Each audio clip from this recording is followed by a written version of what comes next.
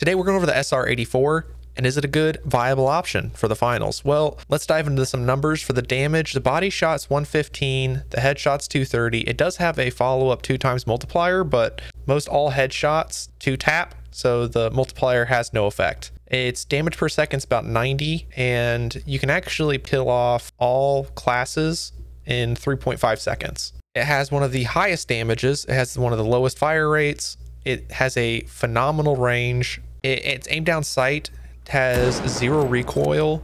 Its hip fire has a decent amount of spread when shooting from the hip, but overall it is a really solid option. And the fact that it has no recoil and all follow shots are right where you were aiming, it's pretty great. Here in the test grounds, it's a one shot for lights. As you can see, the multiplier has no effect on a second enemy. The multiplier must only apply to the same enemy. In this little test, just doing a see if there is bullet penetration, and there is none. See, headshots are marked as a gold hit marker. The sniper rifle itself is a great support weapon. It's not outstanding for pushing into the heat of the battle.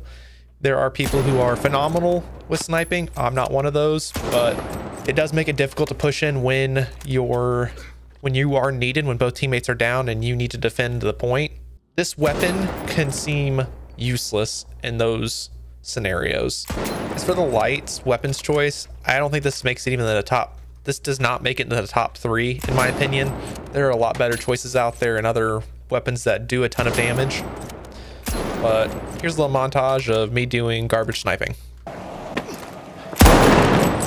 Cash out.